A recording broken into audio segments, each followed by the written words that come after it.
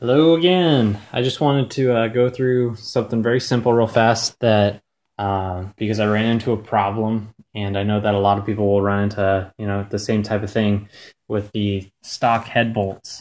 Um, if you ever get into a motor where you want to increase the compression, like we did with our head over here, one of the things is that this head gasket is quite a bit thicker than the one that we have on there. It's about twice as thick, and we milled down the head a little bit to increase the compression.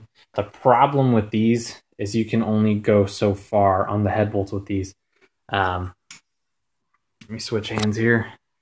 If you look, I'd be topping out on this head bolt, this acorn nut that came with it. And with that, I'd be blowing air out the top. So something that I like to do is I like to, go over to my local hardware store. It only costs $1.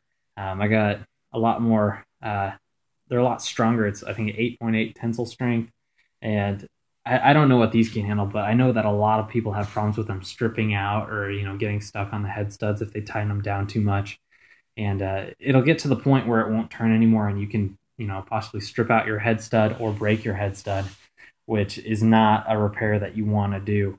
So what I just like to do is I like to get these and just upgrade them. And it doesn't look as good as that when it's on there, but I think that they'll last quite a bit longer. You can take them on and off without them stripping out. And it's just something that will help you, keep your motor together. Like I said on my last video, increase longevity of your motor.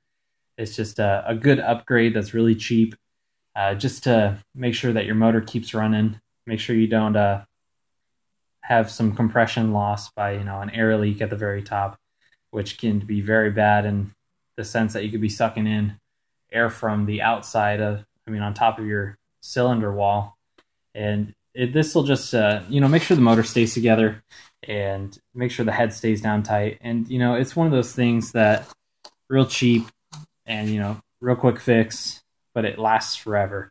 It's just something that's good to keep in mind whenever you're getting into the motor itself.